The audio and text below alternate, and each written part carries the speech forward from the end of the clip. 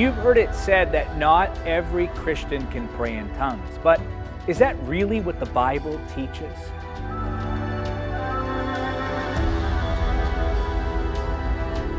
So, can every believer pray in tongues? Is that gift for every Christian?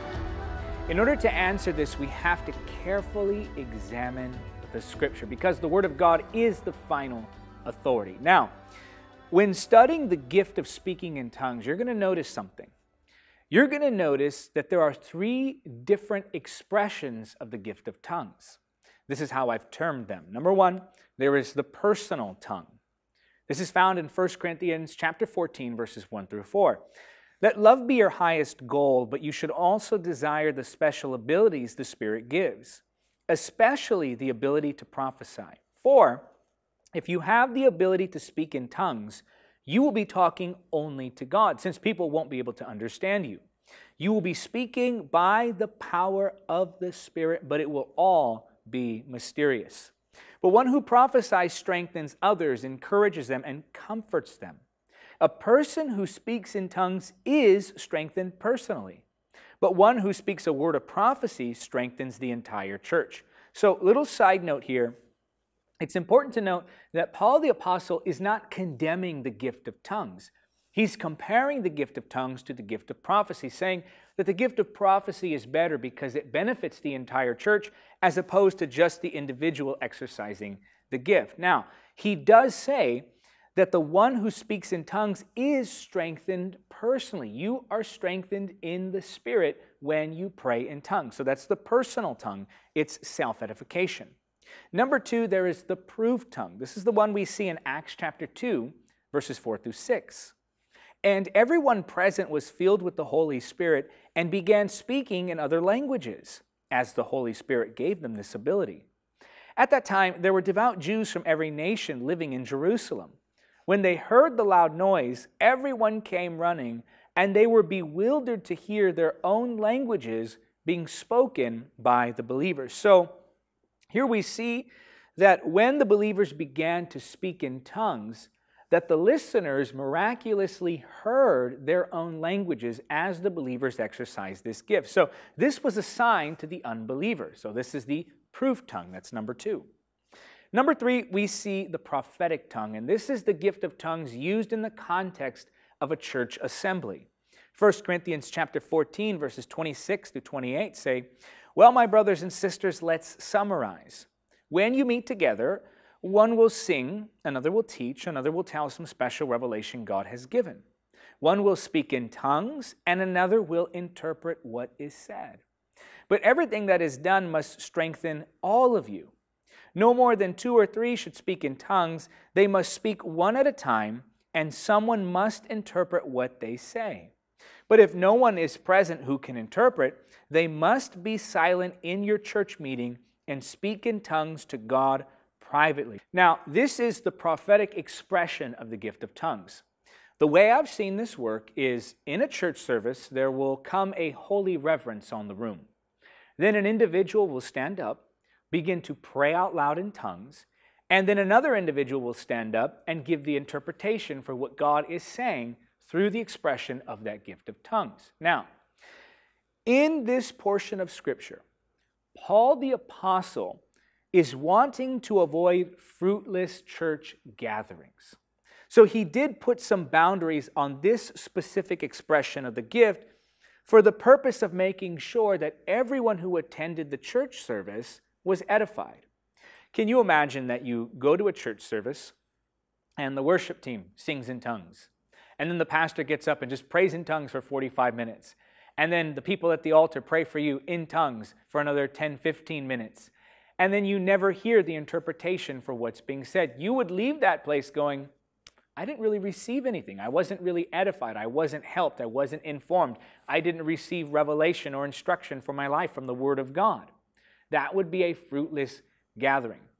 So Paul the Apostle here is specifically addressing that problem with this expression of the gift.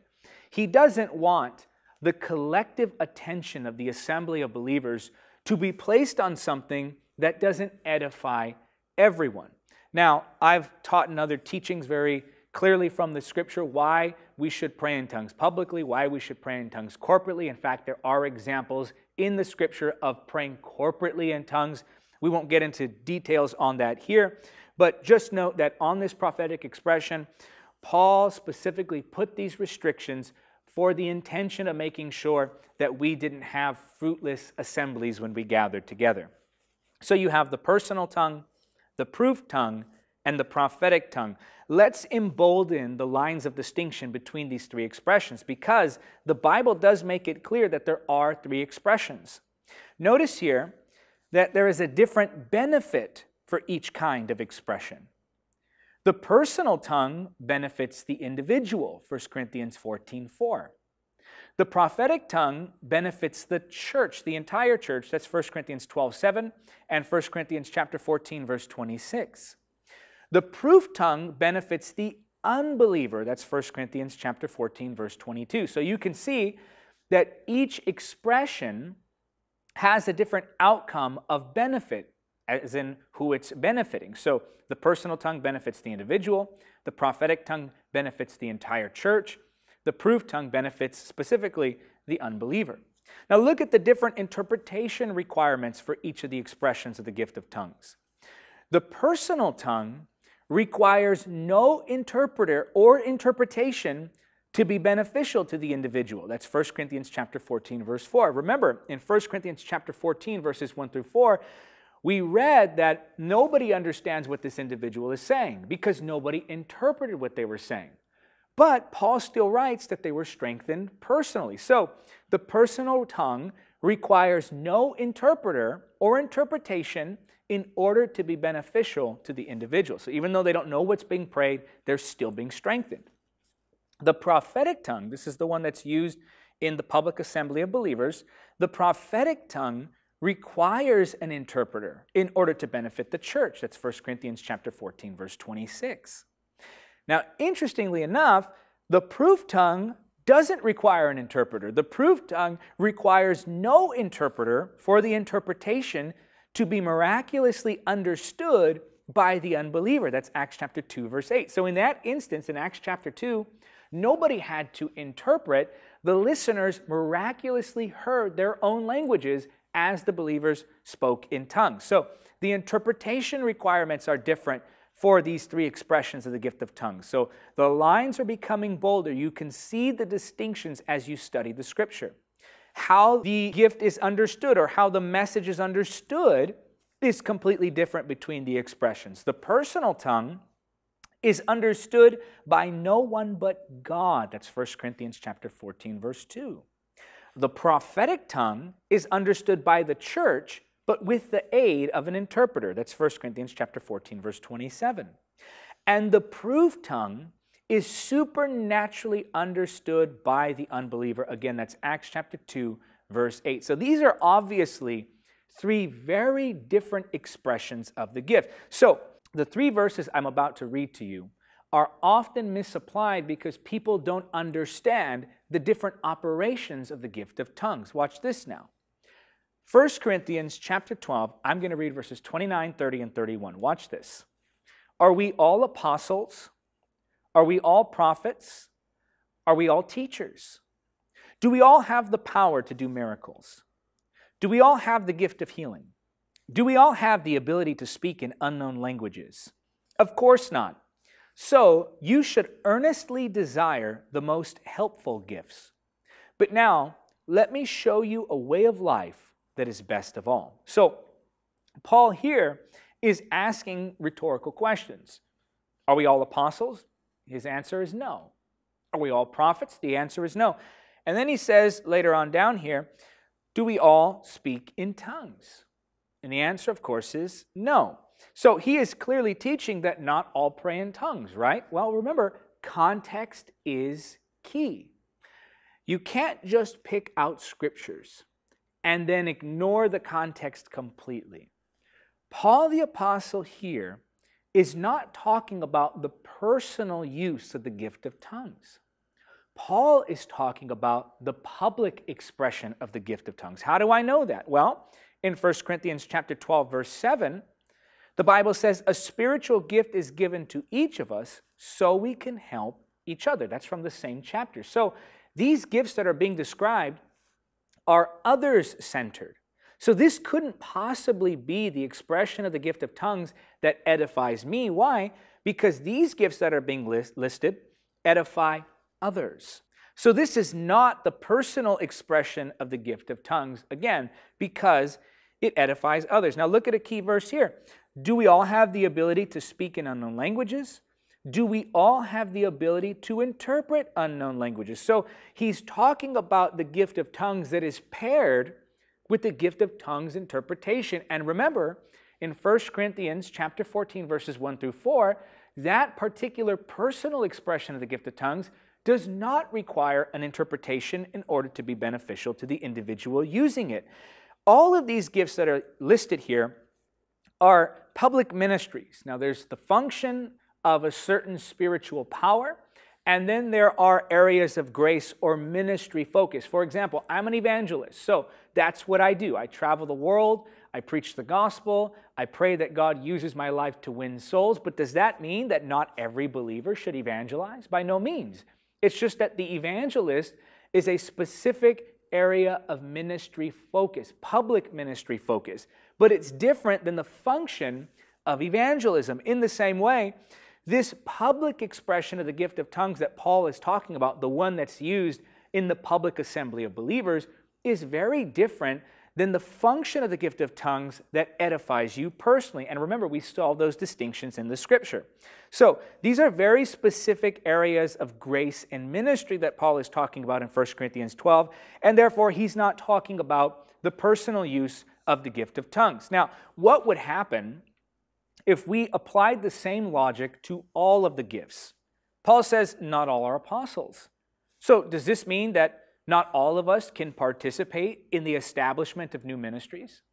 Does this mean that not all of us can participate in reaching new nations and people groups and cultures? By no means. Paul writes, are we all prophets? No, not all of us are prophets. So does this mean that not all of us can hear from God? Does this mean that the Holy Spirit only speaks to a select few? No. That's the office of the prophet versus the function of hearing from God. Paul writes, are all teachers? So not all of us are teachers. Does this mean only a select few group of Christians should know the Word and be able to explain the Word? Can we not all believe for miracles? Can we not all believe for healing? So what happens if you need a miracle? Well, I can't believe for a miracle because Paul says, do all have gifts of miracles? Paul wrote, do all have gifts of healing? Well, now you suddenly can't believe for a gift of healing to function in your life. You can't believe for God to heal your body because Paul wrote that? No. He was talking about specific areas of ministry function. Why do we single out the gift of speaking in tongues? We agree that all of us can participate in ministry establishment, but not all are apostles. We agree that every believer can hear from God, but not all are prophets. We believe that all believers can believe for miracles and believe for healing, but that doesn't mean they have those specific areas of ministry focus, the gift of miracles and the gift of healing. So why then do we single out the gift of tongues and treat it so much differently than these other gifts that Paul lists? And this is because of religious thinking. This is because of religious mindset. So, does the Bible teach that we can all pray in tongues? Well, look at what Paul wrote. 1 Corinthians chapter 14, verses 4 through 5. A person who speaks in tongues is strengthened personally, but one who speaks a word of prophecy strengthens the entire church. I wish you could all speak in tongues, but even more, I wish that you could all prophesy. For prophecy is greater than speaking in tongues, unless someone interprets what you are saying, so that the whole church will be strengthened. Here, Paul the Apostle says, I wish you could all speak in tongues. Think about this. Why would Paul the Apostle wish for something that was contrary to the will of God? And why would the Holy Spirit allow for that desire to be recorded in Holy Scripture if it were indeed contrary to God's will? Not all have the gift of tongues and tongues interpretation, but every believer can pray in a personal tongue to God. The Bible doesn't say that some were filled and began speaking in tongues. The Bible says all were filled and began speaking in tongues. Acts 2:4. All of them were filled with the Holy Spirit and began to speak in other tongues as the Spirit enabled them. Nobody stood up on that day and said, hey guys, not all of us should be doing this.